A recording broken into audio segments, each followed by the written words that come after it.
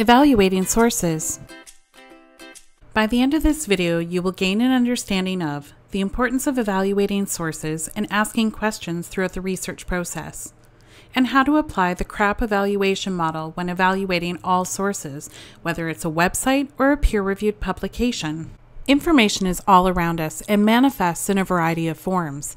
It can be overwhelming at times trying to decide what information we should consider authoritative and use to make informed decisions. Well, welcome to the CRAAP test. Yes, that is correct, the CRAAP test. This evaluation model was developed by librarians at California State University as a way to assist students to remember the criteria for evaluating sources. Each one has a series of questions you should be asking yourself when evaluating a selected source. Currency. Always ask yourself, when was the information created or published? When was it last updated? If it's an online source, are the links still functional? Always think about the requirements for your assignment. Did your instructor ask you to look at information published within a particular time frame, or are older and authoritative sources acceptable? Relevance.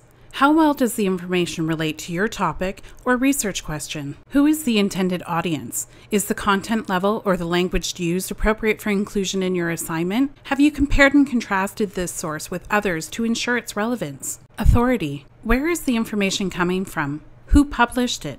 Is it expert information? Does the URL provide you with any clues about the source, the author, or the organization? Ask yourself about the author. Who are they? Are they an expert in their field? What makes them an expert? Educational attainment, professional experience, social position, or unique experiences?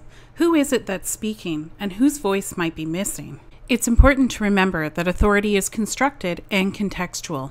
Accuracy. Is the source reliable and known for providing accurate information? Does the information that they are providing match the other sources that you've read? What sources are they using to support their argument? Are those sources authoritative? And finally, the purpose. Why was the research conducted? What was its purpose?